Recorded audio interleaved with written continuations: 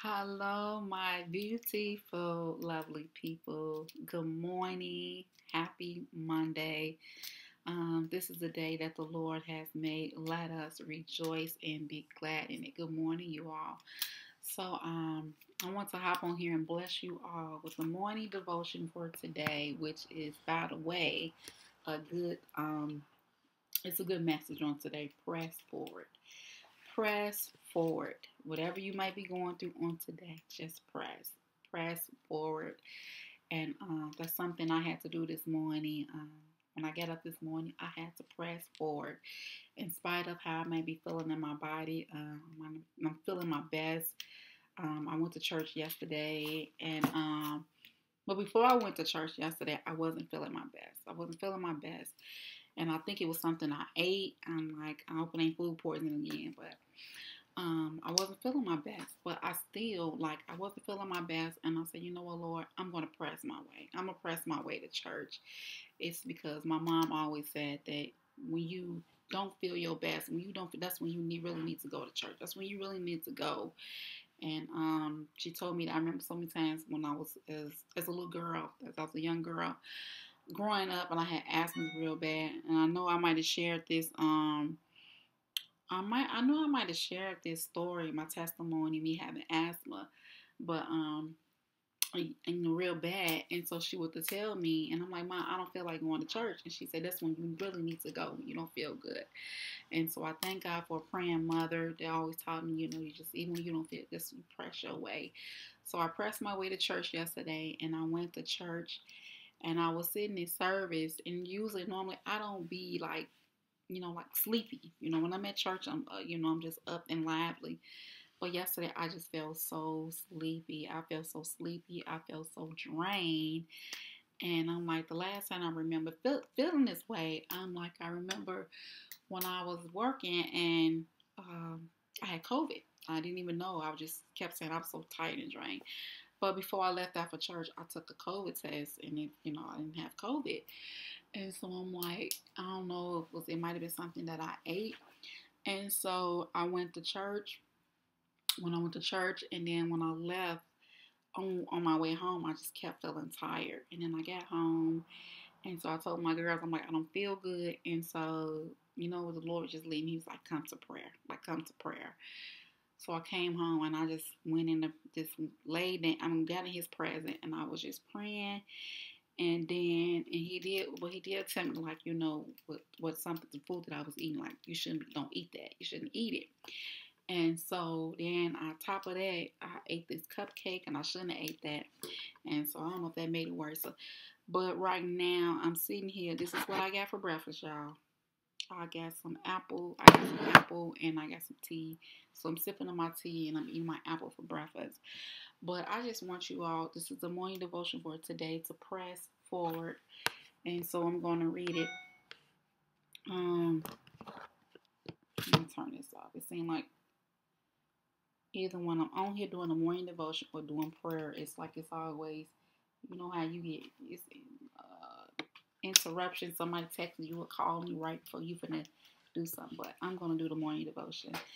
And so the scripture that goes with this is coming from Philippians chapter 3, verse 13 to 14. And you read, forget what lies behind and reach forward to what lies ahead. I press on towards the goal. In the morning devotion read, do you think about your past, the mistake you made, the wrong done to you, or the good things you were able to accomplish? It may seem harmless, but focusing on days gone by can hinder your faith. The Apostle Paul understood this well. He could have gotten caught up in the fact that he had persecuted the church and sent many believers to their death. The guilt could have eaten him alive. Instead, he chose to embrace Christ's forgiveness. Then there were the people who had cursed, beaten, and betrayed him. Paul could have been bitten towards them. Instead, he chose to extend the grace that Jesus had shown him. Paul also could have gotten stuck on the glory days when he was an up and coming leader among the Pharisees. on the path to wealth and notorious, notorious. Instead, he counted it rubbish compared to knowing Jesus. Paul understood that when our gaze is too fixed on the mistakes, injustice, and even the victory we aren't going to make, the progress God wants. So he pressed forward and made Christ his focus because that's the path to life at its best. Therefore, today, pick the past behind you where it belongs and watch Christ transform your future in ways you can't imagine. And there's a prayer that goes with this, and it reads, Jesus, I press on and look forward and seek you. Amen. So I just want you, beautiful, lovely people, as you go on about your daily tasks, to know that to be encouraged.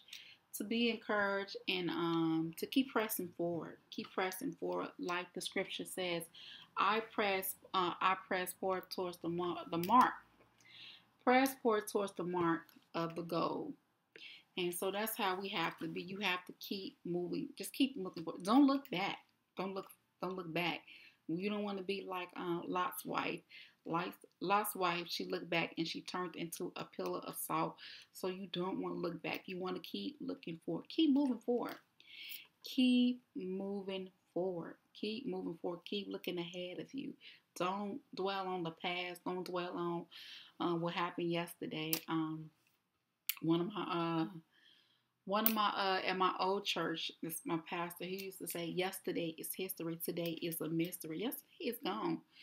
Yesterday is gone, and today is a mystery. And so we want to keep moving forward. You want to keep moving forward and be encouraged. Keep moving forward, be encouraged, no matter what it is that you may be no matter what it is that you may be going through in life, just keep going. Say, you know what? Okay, I messed up yesterday. Tomorrow's going to be a new day. I remember when I used to work at the daycare center, and one of my co-teachers that I used to work with, she used to always say this: whenever it's the end of the day and we get ready to leave, get ready to clock out, she used to always say, we're going to try it again tomorrow. She used to always say, we're going to try it again tomorrow.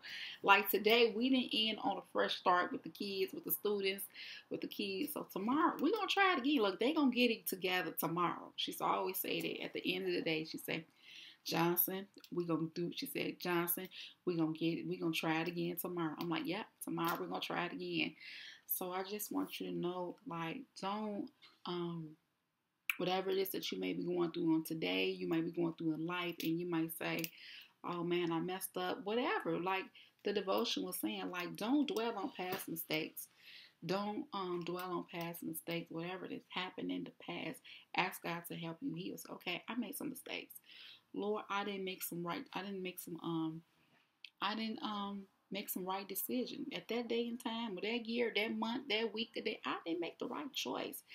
And that was the theme, the thought this year. Like each year I pray and ask God, Lord, give me a word for this year. And so 2024, the year that he gave me is 2024, the year of making the right decision. And so this year, I can live up to, I really had to make some right decisions in my life this year, 2024.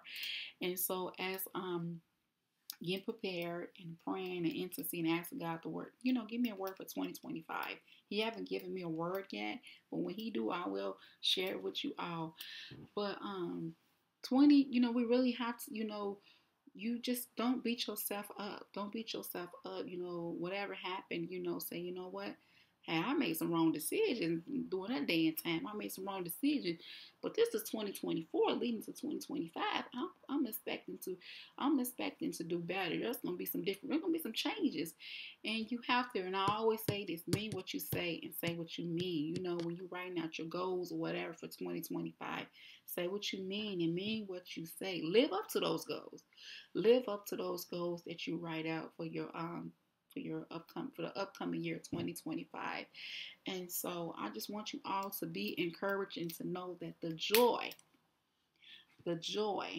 his joy, God's joy, the joy of the Lord is your strength. The joy of the Lord is your strength. And to be encouraged. And before I end this morning devotion, I want to share something with you all that I'm planning to do because I did, for those of you who've been watching my channel, I did a series on a while back in August. We did a series on healing scriptures, Let's Heal Together. And you all loved it. I'm glad that it blesses you. Then not too long ago, I did a series on singlehood, and you all love that. You love the series. And so something else that I'm planning to work on doing that I want to share with you all, and I think it's going to be very, very beneficial. But I want to share with y'all. There's this book. My late bishop passed away. His wife, she wrote a book. And she is an amazing, phenomenal woman of prayer, believing in the power of prayer. Teach you how to pray. And I went one of her she had one of her seminars. It was on Zoom one time. I went to it, and I just love the way how she teaches you how she teaches you how to pray. And so they really helped me in my journey, walking in the Lord. It really helped me, how to pray and discipline, discipline yourself. And so she wrote this book. Look, she wrote this book. And her name is she wrote this book. Her name is Jacqueline Bell. I'm trying to see. Oh, there's a picture on the back. Her name is Jacqueline Bell, and she wrote this book. And I believe you probably can purchase the book. And probably it might be on Amazon. I'm not mistaken. It might be on Amazon. I purchased it on she had this website, and I purchased it, but it might be on Amazon. But it's titled "The Principle of Prayer." The principle of prayer is teaches you how to pray. It's a lot of knowledge in here. A lot of knowledge in here on teaching you how to pray, when to pray, why we pray, and so it's a lot up in here. So what I want to do, since I did the series on Let's Heal Together, and I did the series on singlehood, I want to do a series on the principle of prayer. The principle of prayer, or I might title it How to Pray. And so I want to share with you some things that she wrote in this book. For those of you, if you're not able to get the book, I want to share with you some things on this book. So this is something that I'm working on. Something that it just came to my mind yesterday. A couple of days ago, it came to my mind. And then I'm working on today. Hopefully I can get it uploaded today. Working on the Bible study for this week. I have a message. When I was studying my Sunday school lesson, God dropped He dropped some in my spirit and told me to read it, and I'm going to read it. And I don't want to share with you all right now, but I'm working on the New Beginners Bible studies for this week, so I can release it to you all this week. But that's all I have for today. I pray that you all have a blessed day. It's your girl, Melissa. God bless.